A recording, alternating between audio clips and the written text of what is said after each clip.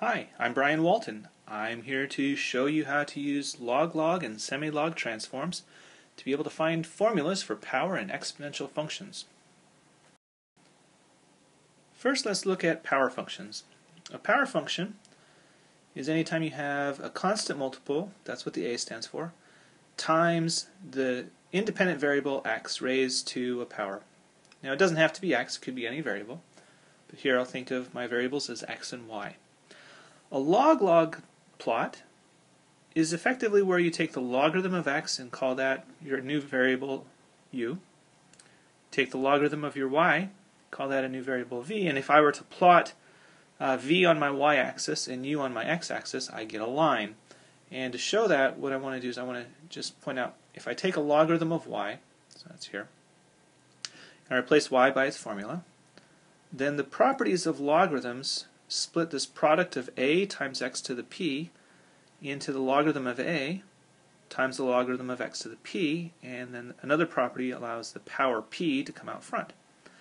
If I compare that to the formula of a line, v is equal to a slope times my independent variable u plus an intercept, then I want to make a connection here that my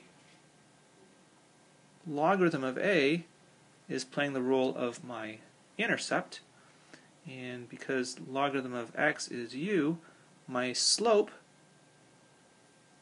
is played by the role of p. So if I can think about a log-log transform and find the equation of a line, then the slope will be my power p and the intercept will be the logarithm of my constant.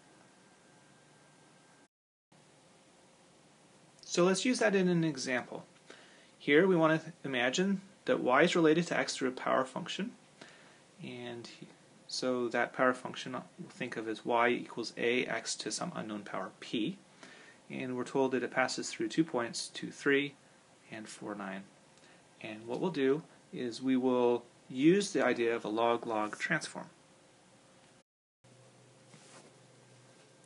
We always start by writing our basic formula. So here we're using a power function, so we'll write y equals ax to some power p. And just to remind ourselves of why we use a log-log transform, I'll take a logarithm of both sides, so I get the logarithm of y equals the logarithm of ax to the p. Now when I use properties of logarithms, I can rewrite the left-hand side as the logarithm of a plus p times the logarithm of x. Because our transformed formula involves both the logarithm of x and the logarithm of y, we know we need a log-log transform. So that's going to motivate creating some new variables. So we'll call u the log of x, and v will be the log of y. What we need to do now is we need to transform our original coordinates from x, y equals 2, 3, so x, y equals 2, 3, and x, y equals 4, 9, and we'll want to transfer those into our new coordinates. So our first point tells us that our coordinate uv is log 2, log 3.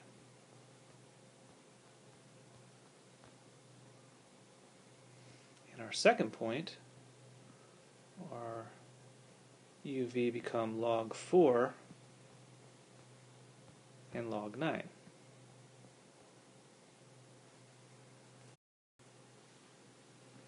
So I probably should put parentheses on all of those because it's a function. And now what we want to do is, in our transformed coordinates we have a linear shape. So a line, we're going to need a slope. That'll be the change in v over the change in x, sorry, not x, the change in u, our independent variable, and we'll do that using our 2 points. So I get the log of 9 minus the log of 3, that's the change in v, and our change in u is the log of 4 minus the log of 2. Now using properties of logarithms, I can rewrite that as the log of 9/3 on top divided by the log of 4/2 on the bottom. So it's log 3 divided by log 2. And this slope will be the power in the power function. Now that I have my slope, I can use a point along with the slope to come up with a line. So v minus, let's do log 3, we'll use our first point, is equal to my slope, so that was the log 3 over log 2, times u minus the x coordinate, or the u coordinate, of log 2. And this is the equation of my graph in the transformed coordinates. And what I want is I want to now think about using this to go back to my original coordinates. So let's now transition back to our original coordinates, and remember that v was the log of y minus the log of 3 is equal to the same power, log 3 log 2, times, u, that was the log of x, minus log 2. Okay. And now I'm going to use the properties of logarithms again. On the left, log y minus log 3, I can rewrite that as a quotient, logarithm of y divided by 3 is equal to, and just temporarily I'm going to call this p, gets a little bit in the way to write it that much, times the log x minus log 2 is the log of x over 2. Okay?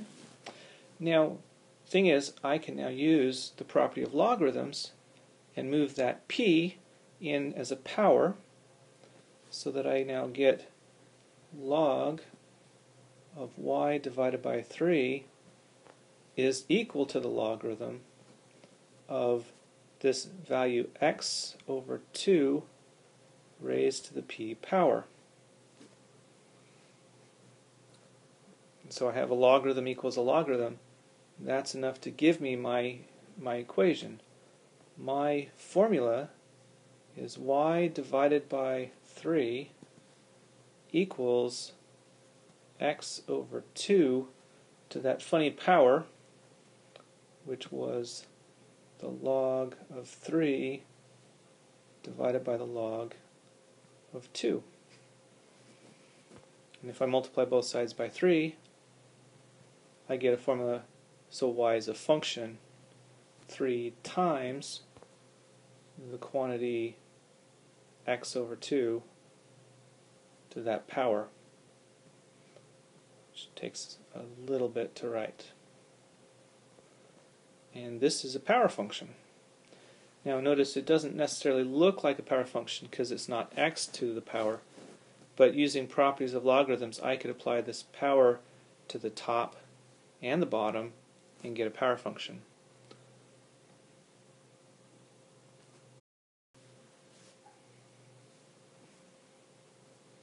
Just in case you're wondering how that would work, that'll be 3, and then I have 2 to that power, log 3 over log 2, that's my coefficient, and then I still have x to the same power, log 3 over log 2. And so that's now in true power function notation. I have a constant times x to a power, but I think this other form is much preferred in how it looks.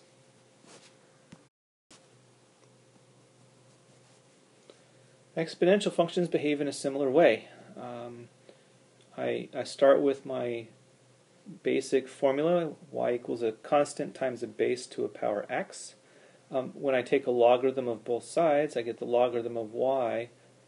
This time the x is going to come outside as the power, and so the logarithm of y is a linear function of x. Because only y is applied with a logarithm, this is called a semilog plot. That's a semilog plot.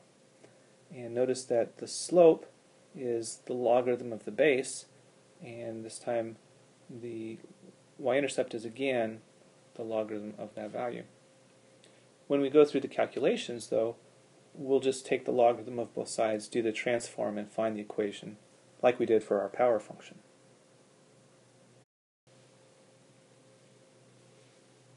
Here's our example.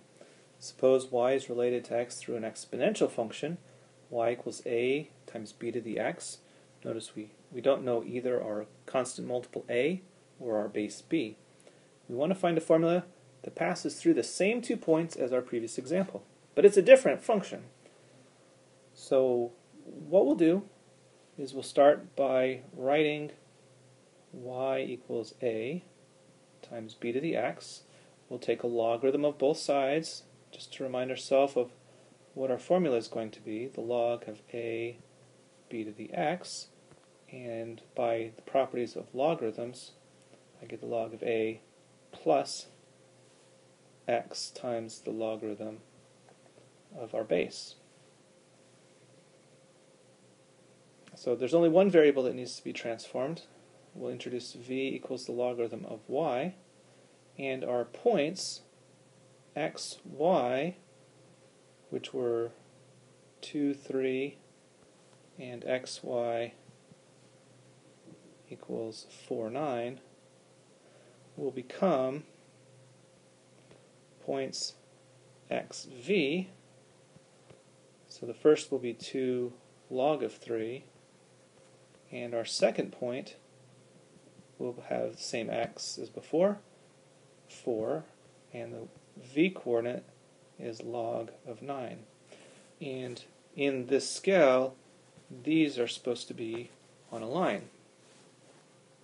So how do we find a line? We find a slope. So we will start by finding a slope.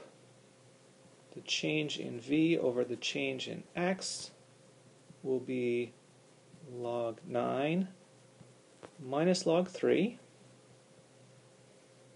and we'll divide by 4 minus 2.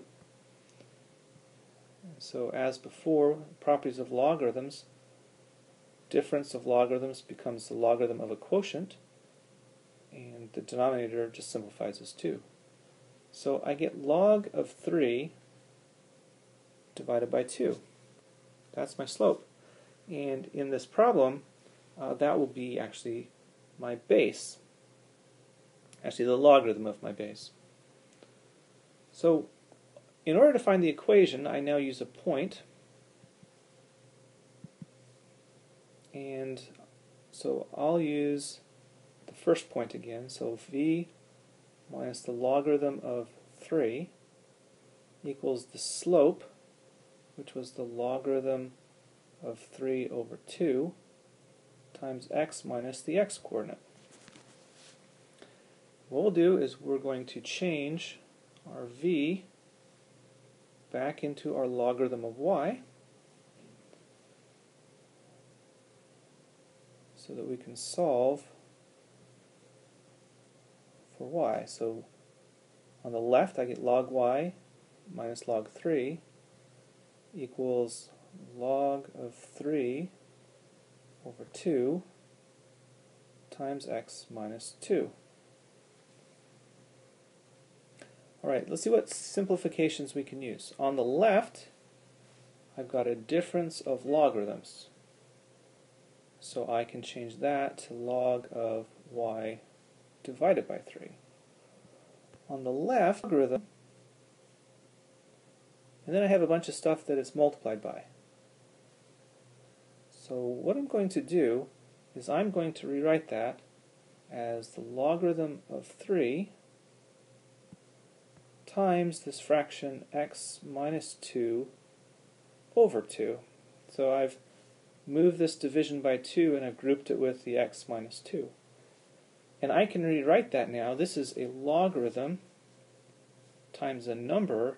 I'll treat this number as an exponent.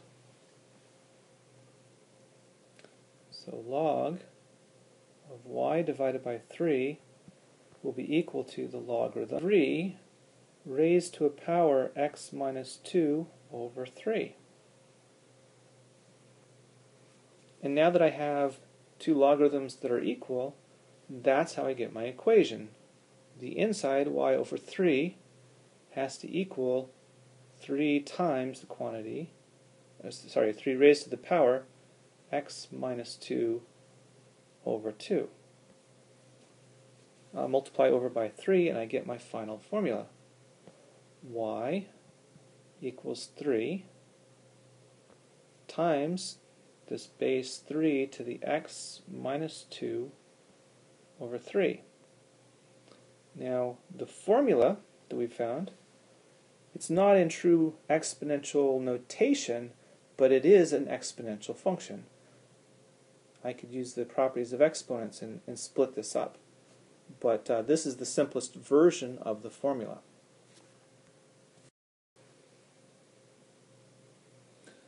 So just to show that it actually is exponential form, let's go through the steps.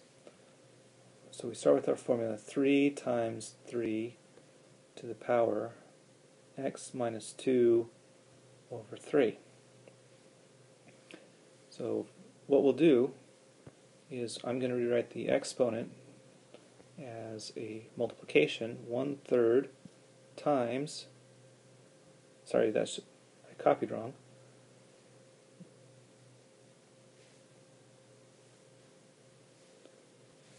That's a 2, x minus 2. See, somewhere else I made a mistake. Let's fix that while we're at it. That should also have been a 2. Okay. By properties of exponents, I can rewrite this as 3 to the half, so that's the square root of 3 raised to the x minus 2 power. Again, now I can use a property of exponents. When you have a difference in the powers, I can rewrite that as a quotient. So I get 3 times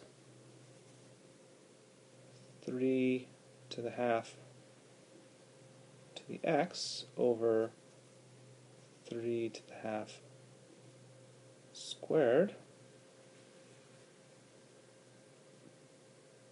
So that's rewriting that. And what I'll do, I can simplify this. 3 to the half squared, that's 3.